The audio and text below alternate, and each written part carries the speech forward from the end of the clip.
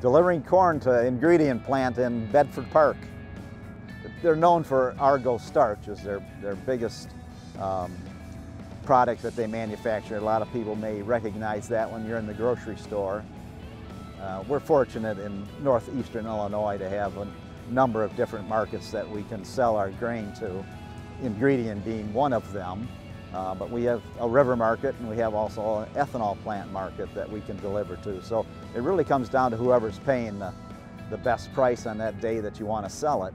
This plant wouldn't be here if you didn't have the population. It also allows for diversification within operations.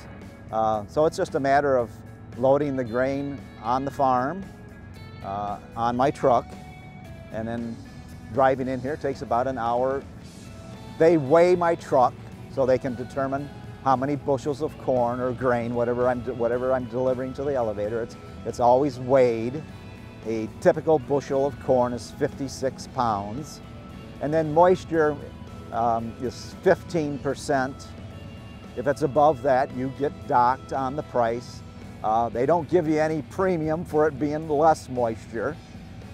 Same way with test weight. If you haul in 60-pound corn, you don't get any premium because it's over 56. You do get more bushels on the truck.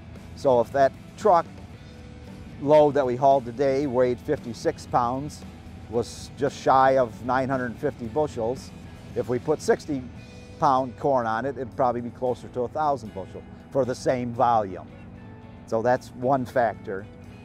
After they take their sample, they decide whether or not they're going to let me dump it, because there have been times where you get spoilage or damage and they will decline to unload a load. I have seen that happen, none of mine.